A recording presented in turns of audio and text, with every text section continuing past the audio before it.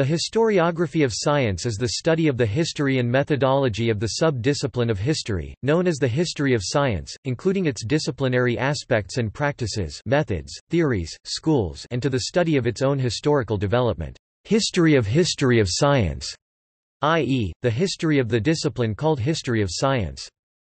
Since historiographical debates regarding the proper method for the study of the history of science are sometimes difficult to demarcate from historical controversies regarding the very course of science, it is often and rightly the case that the early controversies of the latter kind are considered the inception of the sub-discipline.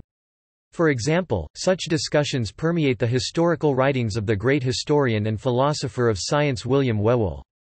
He is thus often and rightly viewed as the grandfather of this discipline. Other such distinguished grandfathers are Pierre Duhem and Alexander Koyré. As to the explicit presentation of the historiography of science, it is usually dated in the early 60s of the 20th century. Thus, for example, in 1965 we find Gerd Buchdahl reporting, "a revolution in historiography of science," referring to the innovative studies of Thomas Kuhn and Joseph Agassiz. He suggested that these two writers had inaugurated the sub-discipline by distinguishing clearly between the history and the historiography of science, as they argued that historiographical views greatly influence the writing of the history of science.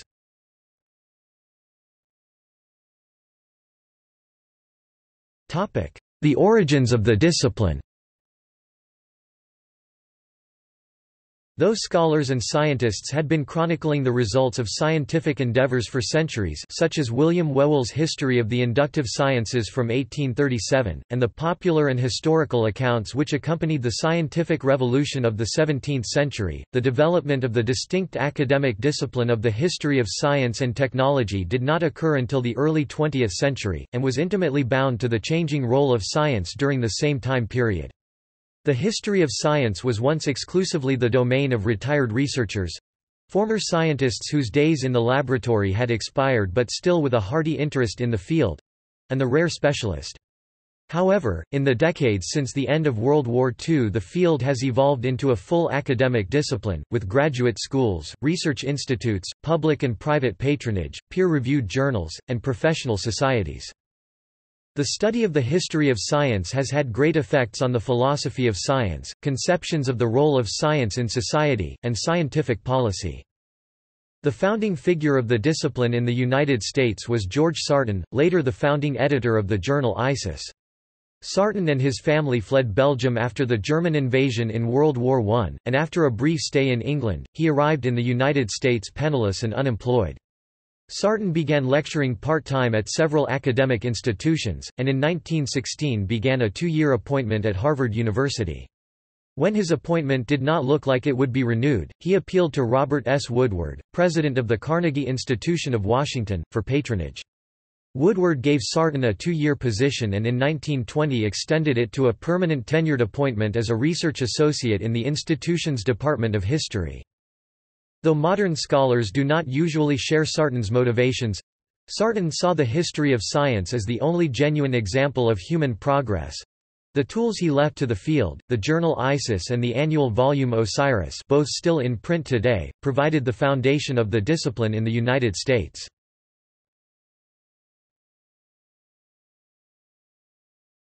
The Hessen thesis and the birth of externalism. Just as the 1930s were a seminal decade for the development of our modern understanding of science, they were a seminal decade for the history and historiography of science as well. While Sarton taught the first American doctoral students in the discipline, in Europe some of the most influential historians and philosophers of science were first coming into the picture, and the setting of the philosophical battle which is now known as the Science Wars was being set. In 1931, the Second International Congress of the History of Science was convened in London. The papers delivered by the Soviet delegation, led by N.I. Bukharin, quickly invigorated the discipline. Boris Hessen in particular delivered a paper entitled, "The Social and Economic Roots of Newton's Principia", in which he asserted that Isaac Newton's most famous work was created to cater to the goals and desires of 17th-century industry and economy. Hessen asserted that Newton's work was inspired by his economic status and context, that the Principia was little more than the solution of technical problems of the bourgeoisie. Present scholarship has revealed that Hessen's motives were not completely academic. At that time in the Soviet Union, the work of Albert Einstein was under attack by Communist Party philosophers, being supposedly motivated by bourgeois values. It was bourgeois science. Gram 1985–711, and should henceforth be banned. In many ways, this attack was similar to the Deutsche Physik movement in Germany, which occurred only a few years later. Hessen's paper was a lobbying tactic. Party philosophers would not challenge the accuracy of Newton's theories, and to show them as being motivated by bourgeois concerns would, in Hessen's eyes, show that scientific validity could exist whatever the motivations were for undertaking it. However, there is little evidence that his paper had any effect in the internal Soviet philosophical battles over Einstein's work. Despite its lack of effect in his home country, Hessen's thesis had a wide effect in Western history of science. Though Hessen's work is now easily dismissed as vulgar Marxism, Schaeffer 1984–26, its focus on the relationship between society and science was, in its time, seen as novel and inspiring. It was a challenge to the notion that the history of science was the history of individual genius in action, the dominant view at least since William Whewell's History of the Inductive Sciences in 1837. Few contemporary Western readers of Hessen took his paper at face value. His rigid connection between economy and knowledge was not accepted by a majority of historians. However, his assertion that a connection existed between the growth of knowledge and the art of war, and that ballistics played a central part of physics and Newton's world, was viewed with keen interest. In the shadow of the First War to employ chemical weapons, and as the war machines were again gearing up in preparation for another world war, the role between science, technology, and warfare was becoming more interesting to scholars and scientists. Previous views of science as separate from the mundane or vulgar aspects of practical life, the disembodiment of the scientific mind from its context, were becoming less attractive than a view that science and scientists were increasingly embedded in the world in which they worked. This became reflective in the scholarship of the time as well, with dissertations written on such subjects as "Science and War in the Old Regime", which examined the ways in which military engineering influenced pre-revolution French scientists. This method of doing the history of science became known as externalism, looking at the manner in which science and scientists are affected, and guided by, their context and the world in which they exist. It is an approach which eschews the notion that the history of science is the development of pure thought over time, one idea leading to another in a contextual bubble which could exist at any place, at any time, if only given the right geniuses.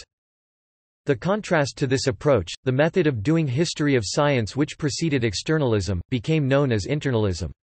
Internalist histories of science often focus on the rational reconstruction of scientific ideas and consider the development of these ideas wholly within the scientific world.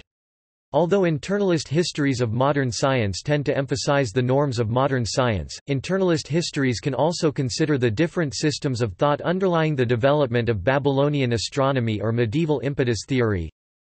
In practice, the line between internalism and externalism can be incredibly fuzzy. Few historians then, or now, would insist that either of these approaches in their extremes paint a wholly complete picture, nor would it necessarily be possible to practice one fully over the other. However, at their heart they contain a basic question about the nature of science: what is the relationship between the producers and consumers of scientific knowledge? The answer to this question must, in some form, inform the method in which the history of science and technology is conducted. Conversely, how the history of science and technology is conducted, and what it concludes, can inform the answer to the question. The question itself contains an entire host of philosophical questions. What is the nature of scientific truth? What does objectivity mean in a scientific context? How does change in scientific theories occur? The historian, sociologist of science Robert K. Merton produced many famous works following Hessen's thesis, which can be seen as reactions to and refinements of Hessen's argument. In his work on science, technology, and society in the 17th century England, Merton sought to introduce an additional category—Puritanism—to explain the growth of science in this period. Merton worked to split Hessen's crude category of economics into smaller subcategories of influence, including transportation, mining, and military technique. Merton also tried to develop empirical, quantitative approaches to showing the influence of external factors on science. Despite these changes, Merton was quick to note his indebtedness to Hessen. Even with his emphasis on external factors, though, Merton differed from Hessen in his interpretation. Merton maintained that while researchers may be inspired and interested by problems which were suggested by extra-scientific factors, ultimately the researchers' interests were driven by the internal history of the science in question. Merton attempted to delineate externalism and internalism along disciplinary boundaries, with context studied by the sociologist of science, and content by the historian.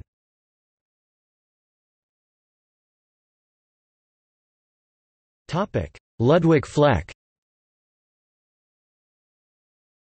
Around the same period, in 1935, Ludwik Fleck, a Polish medical microbiologist, published his Genesis and Development of a Scientific Fact, which used a case study in the field of medicine of the development of the disease concept of syphilis to present a thesis about the social nature of knowledge, and in particular science and scientific thought styles, which are the epistemological, conceptual and linguistic styles of scientific but also non-scientific thought collectives. This work's importance was not noticed, as Thaddeus J. Trenn, editor of the English edition published in 1979, writes, Fleck's pioneering monograph was published at almost the same time as Karl Popper's Logik der Forschung. But, developed in very different cognitive styles, the books met with contrasting response. In Popper's own words, his book was surprisingly successful, far beyond Vienna. It is perhaps most diagnostic that the book received no review notice at all in George Sarton's ISIS, by then the leading international journal of the history of science, pp. XVII. As evident from Fleck's book's title, it revolves around the notion that epistemologically, there is nothing stable or realistically true or false about any scientific fact. A fact has a genesis which is grounded in certain theoretic grounds and many times other obscure and fuzzy notions, and it develops as it is subject to dispute and additional research by other scientists. Fleck's work, unlike Hessen's work, focuses more on the epistemological and linguistic factors that affect scientific discovery, innovation and progress or development, while Hessen's work focuses on sociopolitical factors. Fleck's work was one of the major influences noted by Thomas Kuhn, which led to the writing his Structure of Scientific Revolutions. Kuhn also wrote the foreword to Fleck's English translation.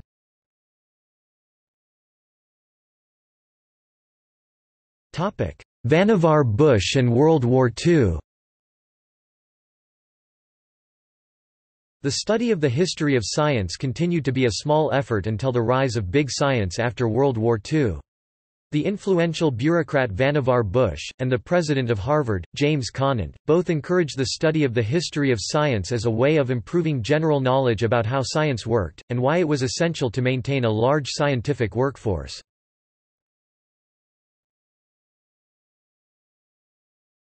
Thomas Kuhn and the 1960s.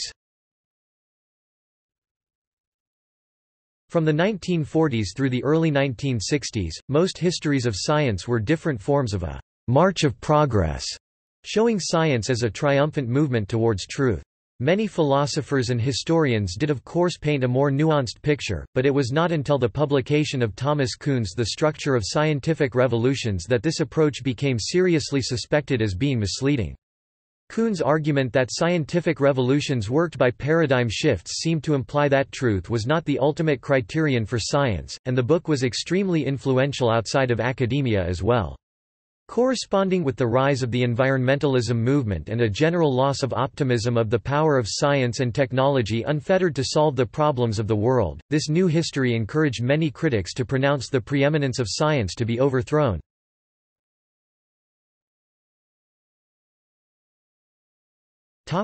The discipline today. The discipline today encompasses a wide variety of fields of academic study, ranging from the traditional ones of history, sociology, and philosophy, and a variety of others such as law, architecture, and literature.